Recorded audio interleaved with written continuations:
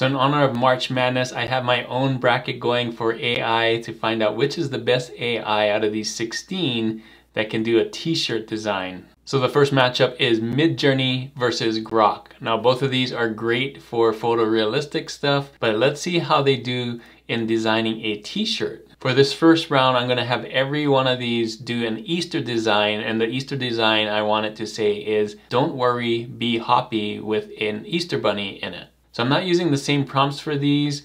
I think that's kind of unfair. I'm just gonna try my best to create the best design that I can using these applications. So here are all the results that I did with MidJourney, and I'm picking some of them. They actually did really good. These are some of the ones that I like. And these are the results from Grok that I got. Not all of them are great. It's not really meant to do t-shirt designs, but here are the two that I think are the best. And I'm gonna give this one to MidJourney. Let me know in the comments what you think.